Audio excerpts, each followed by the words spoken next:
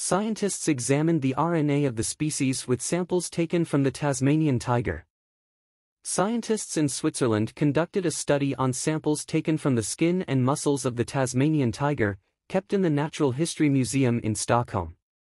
Biologist Emilio Marmol Sanchez, one of the research team, stated in his statement that they examined the RNA of the species in question, which became extinct 130 years ago, for the first time and said, "RNA gives you the chance to find out the true biology of that animal by examining the cell and tissues," he said.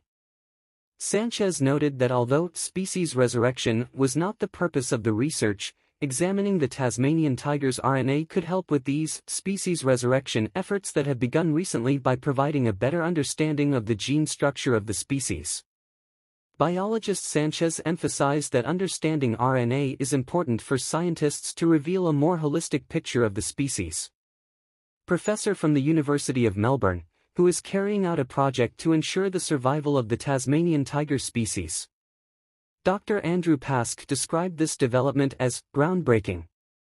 Pask pointed out that the research in question will make significant contributions to understanding the biology of extinct animals and said, "Previously, we thought that only DNA samples were available in the museum, but this study showed that RNA data can also be obtained from the remains of the Tasmanian tiger," made his assessment. While DNA can be stored for millions of years if stored under appropriate conditions, RNA, a temporary copy of DNA, was thought to be shorter-lived. The last living member of the Tasmanian tiger, named Benjamin, died in the Beaumaris Zoo in Tasmania in 1936, having become extinct in other countries and regions of the world except Australia about 2,000 years ago.